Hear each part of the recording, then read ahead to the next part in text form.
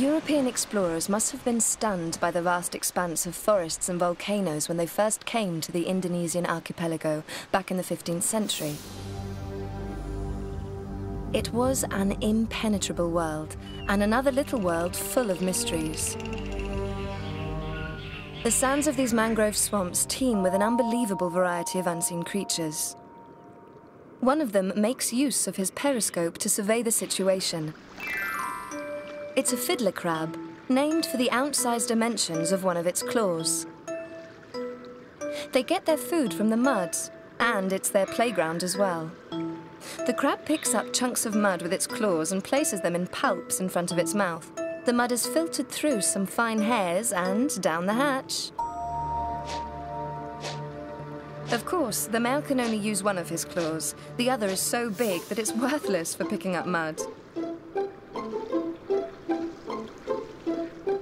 He uses this claw to mark out territory, and why not, to attract female fiddlers.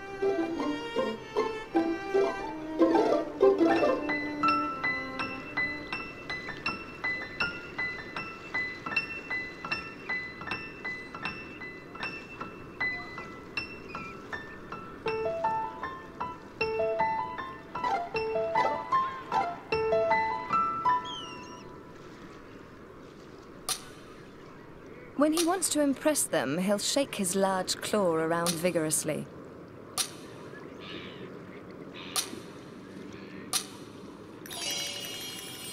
Several species of fiddler crabs coexist in the mangrove swamp. Nevertheless, these ladies have no trouble telling their own gentleman friends from the others.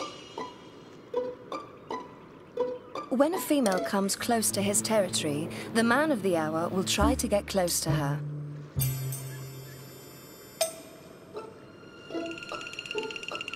Well, actually, she gets away from him and selects a different suitor. She accompanies him to his shelter where nobody will bother them while they mate.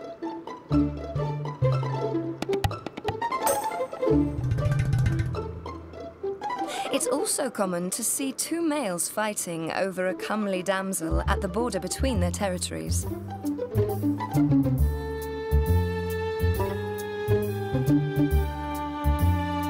So many adoring bachelors, and all of them so virile, can only lead to squabbling.